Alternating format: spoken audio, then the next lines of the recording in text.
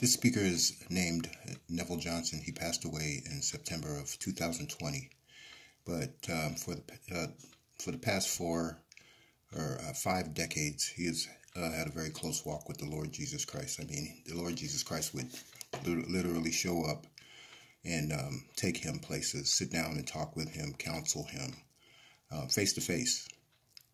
And a lot of people want a relationship like that, but he was one of the chosen ones to have one like that. He did many missions for the Lord.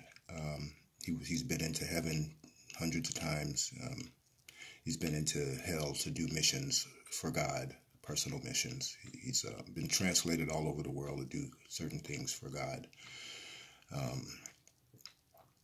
And now he's with the Lord. He's still working for the Lord on the other side of the veil, within the cloud of witnesses. So he's got a lot of knowledge. He knows a lot about the future, and he knows a lot about training the remnant. If you're listening to this, then you're probably one of the remnant, because the remnant are selected to listen to things such as this. And he used to work with angels. Used to show up and take him places to do things for the Lord also too, and to teach him also too. And he spoke with a number of the people that you read about in the Bible, and they would sit down and counsel him for hours, like Job and Paul and many others, Enoch and such. And yeah, you can check out his website. It's called the Academy of Light on YouTube, and he's got a World Wide Web website also too. I'm not sure what that's called, but check out the link below, the Academy of Light, and get more in-depth teaching. Also too, he's got hundreds and hundreds of teachings, and they were left here by him for us. So enjoy and learn, keep learning, keep praying, keep walking with God.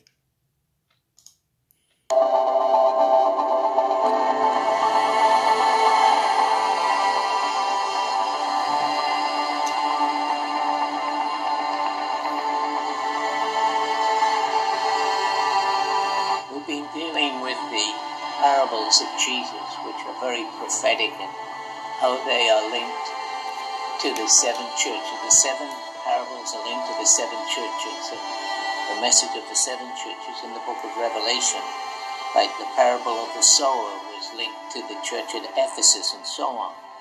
The parable of the tares was linked to Smyrna. And today we're going to deal with the last of the parables, which is the net, which is linked to the church at Laodicea. Now, all those churches existed in the days of John, but they exist today. They were a prophetic foreview of the churches through history. And so this last parable, or parables of the kingdom, is in Matthew chapter 13, verse 47. It says that, again, the kingdom of heaven is like unto a net that was cast into the sea and gathered of every kind, which, when it was full, they drew to shore, sat down, and gathered the good into vessels, but cast the bad away. So, Jesus said, shall it be at the end of the age. The angels shall come forth and sever the wicked from among the just, and shall cast them into a furnace of fire, and they shall be wailing and gnashing of teeth. Okay, it talks about a net being cast and bringing in a harvest. Fish in the Bible always speak of souls. You know, the Lord said to Peter, I'll make you fishers of men. And so, 2 harvests at the end of this age. Good, a harvest of good, and a harvest of evil. You know, there'll be a great harvest of souls coming into the kingdom. Multitudes upon multitudes will be saved. And all that has been sown will be reaped in over a very short period of time. And so, the world is on a countdown to the final harvest, the final judgment and the final harvest. Okay? Matthew 13:49, so shall it be at the end of this age. The angels shall come forth and sever the evil from the good. Okay.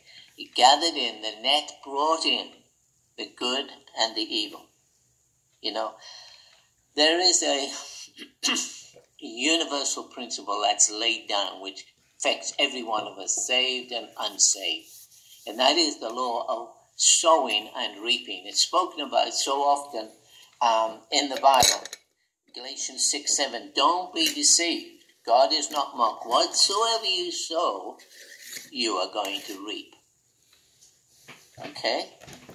Proverbs 11 and verse 18. The wicked worketh deceitful work, that him that soweth righteousness, there is a sure reward for that.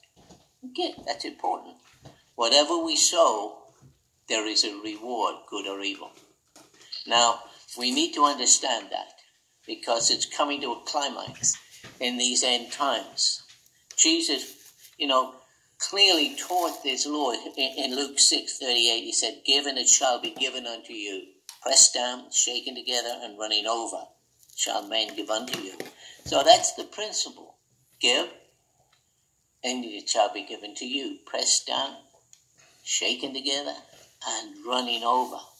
Now, all of our lives, all of your life, you have been sowing. Now, that's a bit scary. All of our lives, no matter, this week, you have been sowing. It's a frightening reality. Every thought returns to you as a reality. Did you get that? Every thought returns as a reality. Every evil deed, likewise. You cheat someone, you're going to be cheated. It's interesting, And the thing is, with this reality, the return is even greater. What comes out of it? Remember when Jacob cheated Esau, his brother, out of his birthright? It's talked about in Genesis 25. And Jacob said, sell me your birthright. And Jacob gave Esau bread and pottage of lentils, and they did eat and drink, and rose up and went his way. And thus Esau despised his birthright. So, what you sow, you're going to reap. All right? Now, years later, in Genesis 27:19, and Jacob said to his father, I am Esau, your firstborn, and he discerned him not because his hand was hairy. Okay, he deceived him. He had to have a hairy hand, so he put on lamb's wool. So he deceived his father, thinking he had the right brother. Now, because of that, it tells us in Genesis 31:41, thus I have been 20 years in your house. I have served you 14 years for your 2 daughters, 6 years for your cattle, and you have changed my wages 10 times. Cheated him out of his wages 10 times. Why? Because he's just reaping what he sowed. Now in Luke chapter 6 and verse 38 it says, good measure, if give and it shall be given unto you, good measure pressed down and shaken together and running over. You tend to forget these things. Every evil thought returns as a reality, but in a greater way. And so the harvest of sowing and reaping is about to be returned to us big times. Again, Matthew 47. Again, the kingdom of heaven is like unto a net, which cast into the sea and gathered of every kind. Everything's going to be caught in this net.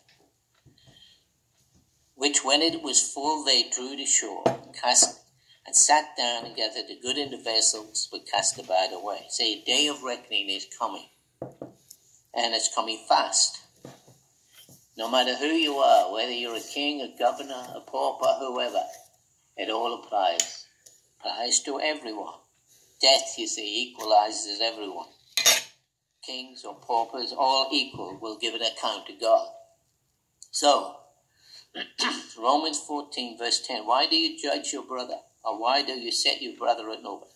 For we all will stand before the judgment seat of Christ and give an account. of the words we've spoken, what we have done, who we are. So we're on a countdown now to the end of the age. This net is about to be cast. You know, one thing I've learned through the years, life is very short, and the end is coming very quick. James 4 verse 14, wherefore, whereas you know not what shall be tomorrow, or what is your life, it's even as a vapor, appeareth for a little time, and it's gone. That's your life, coming to an end. Every unrepented sin of will return to us. So we've been in a major countdown for the last few years to this point in time where many things have lain dormant, seeds, prophetic words, things or evil things we've done, cheated people, whatever. Things have lain as seeds in the ground for a lot of years. Those prophetic words over your life, which may not have come to pass yet. But, they've lain dormant, laying down for years to this point in time, when things which have lain dormant for generations are now about to be released in this year. The release of the year of Jubilee, the last 50 years, see? The culmination of years of promises, prophecies, words from the Lord are intersecting in this time frame now. Expect them to begin to unfold, good and bad, unless you deal with it. Okay, a set time for many things has come. You see, when the rain comes, seed germinates. And the rain is coming. The latter rain and the former rain is coming. The set time for many things. Some of the most profound changes in the church, since the early church, are in the birthing process now. And we need to understand that and be aware, decisions we make today are impacting on us a lot more quicker than they would have a few years ago. Everything is speeding up. The process of sowing and reaping is in a state of constant acceleration. In other words, returning to us much quicker than it had. The decisions we make will impact upon us much quicker. The things we do, the process of sowing and reaping is in a state of constant acceleration. Amos, so many years ago, right back in the Old Testament, spoke about this.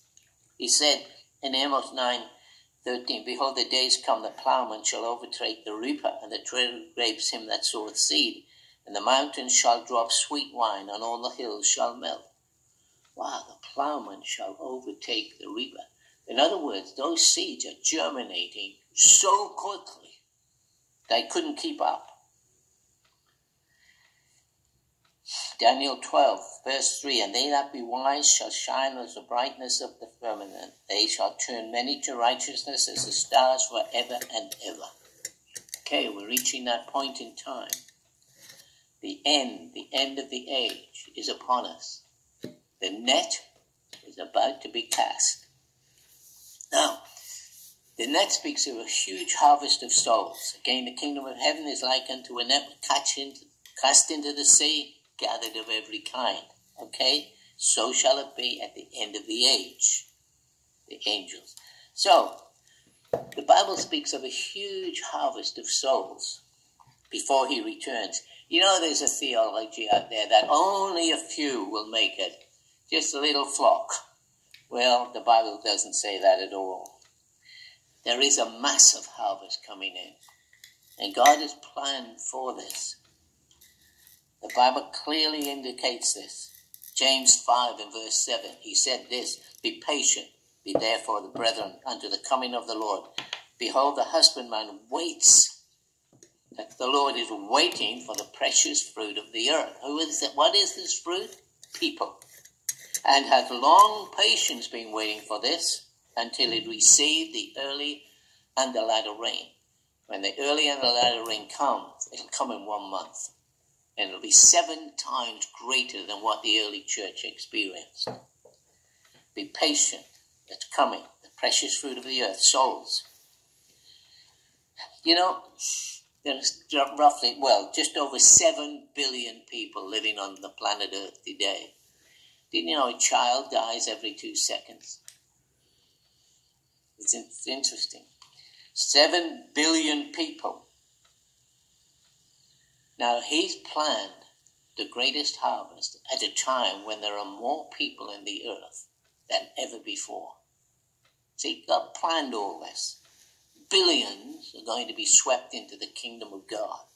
Not just some little flock. Not just waiting to escape and leave the rest to go to hell. No, there's going to be a net cast and billions will be caught up in that net. New Year's Day this year, I had an experience. That's all I can say. I sat down to read something and I was no longer there. And I thought, well, okay, that happened really quickly and I wasn't expecting it. I wasn't praying. And I was shown in heaven vast areas of vacant land. And I thought, what is this? It was beautiful land, high mountains, beautiful valleys, rivers, birds, all kinds of animals, beautiful paradise, more like the outer court. And I thought, well, what is this? And I heard this. All heaven is preparing now. There's been, and paradise, vast areas of paradise are being made ready to receive millions of souls. And I thought, I suppose they would have to prepare for that. You know, you get millions of people suddenly at the gates of heaven coming into heaven at the end of this age. And I'm thinking, wow, you know, many of them that die on the tragedies that are coming upon the face of the earth, but at least they're born again. And vast areas were being prepared. A lot of preparation was going on. And you know, a great task lies ahead for the church. The harvest will be so great, it will bring huge strain upon the church. I know a little about this. When you start to get many hundreds of people saved under a short period of time, that puts strain on you. We had experienced this in the charismatic move. Heaven is preparing for this. Are we? Now this is important. You know, Luke 3:4, as it is written in the book of the words of Isaiah the prophet, saying, the voice crying in the wilderness, prepare the way of the Lord. They are preparing. Are we? The Lord makes straight his paths. Every valley shall be filled, and every mountain shall be brought low. And all flesh, Luke 3:6, all flesh shall see the salvation of God. All flesh. Now, the Lord wants every new convert properly cared for and quickly discipled. That's going to put enormous pressure on the church. And that's something we have to prepare for now, not when it's happening. We need to start to prepare for now. Every believer is called into this in order to fill the Great Commission. Matthew 28:19, go into all the world, preach the gospel, all nations, baptizing them in the name of the Father, Son, and the Holy Spirit. And lo, I am with you right to the end of the age. And so we have this, you know. It says, you know, in Matthew 28:20, it says, teaching them. What do we teach them? He said, teaching them to observe all things what I have taught you. The teachings of Jesus. That was the agenda. Teaching them everything whatsoever I've taught you. And I'll be with you to the ends of the age. See, God's mindful of this generation. Billions hang in the balance. Heaven and hell. It says Matthew 9:36, when he saw the multitude, he was moved with compassion. Because they fainted and were scattered. And they were like sheep who didn't have a shepherd. You know? You know the wedding in Cana. was an interesting wedding. It was prophetic statement to this generation. In John 2, in verse 1, it says, and on the third day there was a marriage in Cana of Galilee. And it says this, when the mother of Jesus was there. Why did it say that? You know? And verse 2, and both Jesus was called and his disciples to the marriage. Okay. And we know the story. They ran out of wine. And so, you know, they turned the water into wine. The best wine was kept to the end. So, you know, it's interesting. It says the mother of Jesus was there. You see, in the Revelation chapter 12, there is a woman who gives birth to a man-child at the end of the 6th day. You getting this? You know? The third day, there was a marriage in Cana of Galilee. The third day, there was a wedding on the third day. We are now living in the beginning of the third day. 2,000 years from Jesus to now, we're living in the third day, or the beginning of the 7th day from Adam, 6,000 years, and into the 7th. We're now living at the beginning of the third day from Jesus. And there was a marriage. Okay? And he reserved the best wine until the last. The mother of Jesus was there. The church, the mother, is going to give birth to a man-child in these days. 2,000 years have passed. 6,000 years from Adam. 2 Peter 3:8. Beloved, don't be ignorant of this one thing, that one day is with the Lord as 1,000 years. 1,000 years is one day. So, the wedding was prophetic of this day. The early church had a great harvest of souls, you know. They brought a lot in. Acts chapter 2 and verse 41 says, they that gladly received the word were baptized. That same day were added 3,000 people. And, you know, you've got to remember that they only counted men in those days. So it was a lot more than 3,000. And Acts 5:14 and says, believers were more added to the Lord, multitudes of both men and women. Multitudes. But that's nothing compared to what's ahead. Billions are going to be swept into the kingdom of God. Not just millions, billions. And God has reserved the best wine for these last days, the third day. So, the parable of the net is very prophetic. Kingdom of heaven is like unto a net which was cast into the sea and gathered of every kind. The end is close. We're coming to that day. If we hear his voice, harden not your hearts. Now, that parable was linked to the Laodicean church. Now, the Laodicean church, Revelation 3:20, was written to a lukewarm church. Remember, there was the Philadelphian church and the Laodicean church. I know your works, Revelation 3:15. I know your works, you're neither hot or cold. I would that you were cold or hot, be one or the other. Revelation 3:20, behold, I stand at the door and knock. If any man hear my voice and open the door, I will come in and have fellowship with him. Him that overcometh in these days, I will grant to sit with me on my throne, even as I overcame and am set down with my Father on his throne. If you have an ear to hear, let him hear what I'm saying to these churches. This was written to the last of the 7 churches. And so we have a comparison here. The Laodicean church and the parable of the net. 2 churches, 2 types are portrayed.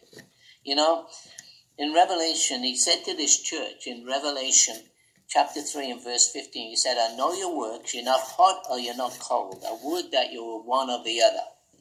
So then, because you are lukewarm, not hot or cold, I will spew you out of my mouth. Because you say, I am rich and increased with goods. I have need of nothing. But he said, you really don't know that you are wretched, miserable, poor, blind, and naked. 3 different kinds of churches. You know, in 1972, I was in Lima, Peru, and there was this huge, it's a very poor country. I mean, people would, every day would go into the refuge dumps to try and find some food that maybe is being discarded or something they could sell. It's really poor. But there was this big cathedral. And I thought, well, I'll have a look in there. And as I walked into that cathedral, I could not believe it. It was dripping with gold. Gold everywhere in that cathedral. Outside, there was abject poverty. Just a few paces away. And this is, you know, this is what he said. Behold, you say, I'm rich and increased with goods. There are many Pentecostal churches are even leveling, preaching the prosperity gospel, and I believe in prosperity and all those things, but how much do they help the poor out there? How much do they help the widows? How much do they help those who are in need? You said, I have need of nothing, but what about the other people? See, this was the Laodicean church. He says, as many as I love, I'm going to rebuke you. Be zealous and repent.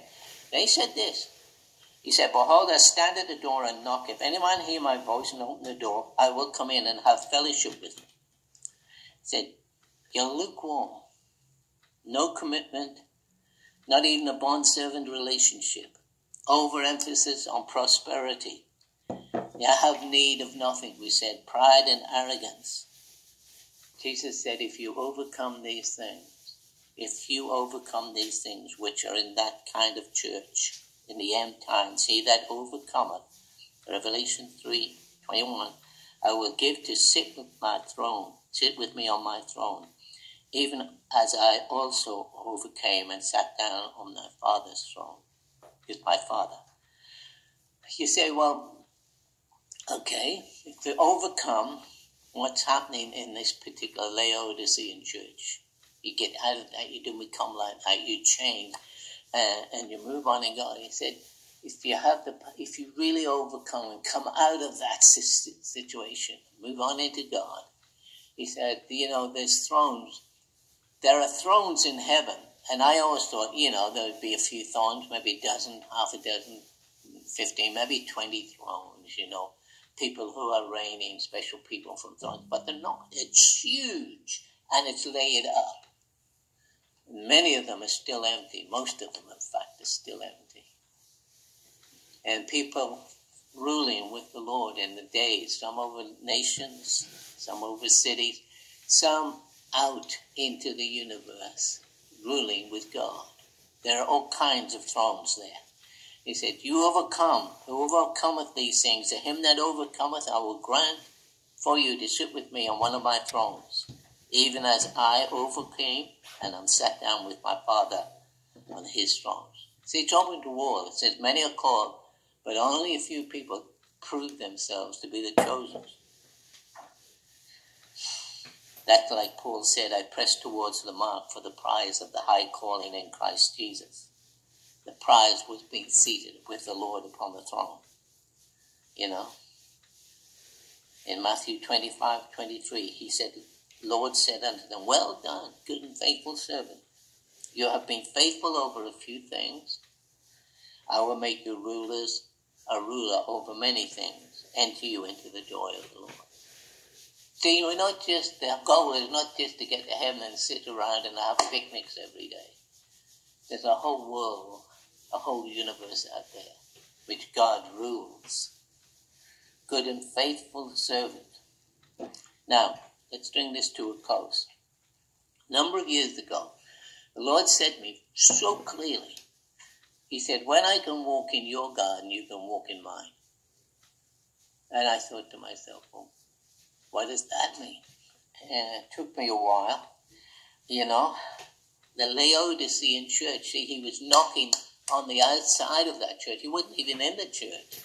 He said he was standing at the door, knocking, trying to get in, but they wouldn't let him in. A lot of churches like that. You know? So he said, okay, if I can walk in your garden, you can walk in mine. I mean, there's some parts of heaven are fantastic, God. I mean, heaven is another place altogether. That, he said the Laodicean church was on the outside of the door. John was knocking. Now, he wants to come in, but why? Simply because you have the wrong plants in your garden. In Song of Solomon 4:13, your plants are an orchard of pomegranates, pleasant fruits, fragrant henna, spikenard, saffron, calamus, cinnamon, with all the trees of frankincense, myrrh, and myrrh, 7 fruit of the Spirit. So that's your garden.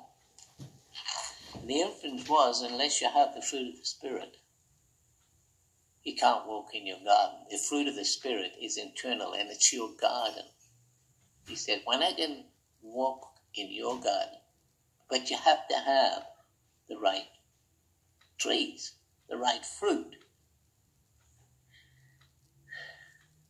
The Laodicean church had no fruit of the Spirit, so the Lord had no access. When the fruit of your Spirit is established within our lives, this is what your garden looks like. Song of Solomon 4:15. A fountain of gardens, or a garden of fountains, living waters, wells, streams flowing in. See, the fruit of the Spirit is far more important than the gifts of the Spirit. But the fruit of the Spirit is love, joy, peace, long-suffering, gentleness, goodness, faith, meekness, temperance, 7 fruit of the Spirit. Many churches are, how can I say this, places of entertainment, with Jesus on the outside. Where the Philadelphian church had an open door, the Laodicean church, Jesus was on the outside. James 5:7 says, be patient therefore, brethren, unto the coming of the Lord. Behold, the Lord, the husbandman, waited for the precious fruit of the earth, and has long patience. Precious fruit, people. The harvest is coming in. He planned this when there's 7 billion people on the face of the earth. And every one, it's the gospel we preach to every tribe, every tongue, everyone. There are still huge amounts of territory across this world which have never been explored. Even some close to us here in Australia, never ever been explored. New Guinea, there's parts in New Guinea. There are tribes in there which are so remote. You look at the Amazon, many other places. Every person is going to hear the gospel. The Philadelphian church will reap the harvest. Means brotherly love. The precious fruit of the earth are people. Love never fails. There's coming a harvest. The net is going to be cast. Churches, you need to get ready. They have to be taught. And it says, teach them what I taught. The word is to teach them what I taught you. Very important. He specifically said that. Teach them what I taught you. And if you teach them that, they'll go on. They'll go on to a much greater walk with God. Heaven is already preparing for this. Are you? Is your church preparing for this? Everyone has to be discipled, taught. You can't do that. Everybody is going to be involved. It may have to be done, spread out in home groups. There'll be so many swept into the kingdom of God. They've got to be taught the words of Jesus. What Jesus taught, and let them go. They'll go on from there. This is the last of the churches. Philadelphian church and the church of Laodicea, and the net which will be cast across the whole earth. It's coming. And we need to start to get ready now.